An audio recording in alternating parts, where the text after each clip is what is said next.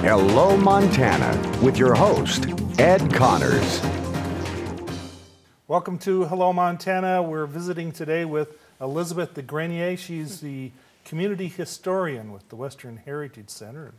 We're talking about High Noon Lectures. Thanks for joining us today. Yes, absolutely. Thanks for having us, as always. Yes. All right, so the background, the High Noon Lecture Series is once a month, as I recall? Yes, the third Thursday of every month at noon. And we encourage people to bring your lunch with you if you want to hop on over on your lunch break. They're also filmed by Community 7 as well. So. Okay.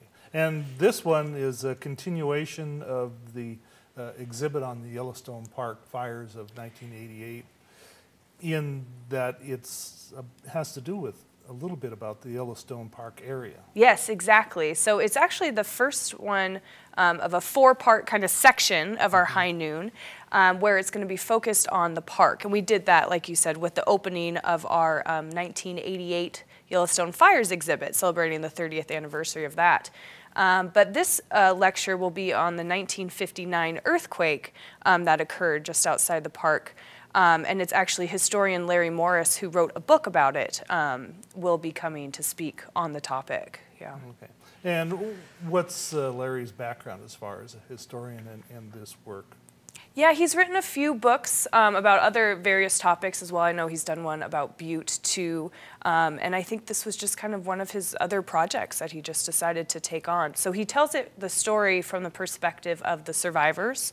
200 people got stuck.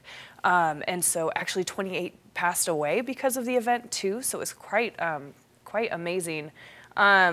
But so he's telling the perspective of those survivors, the families, also the first responders on the scene too. So it'll be a really interesting perspective of the event.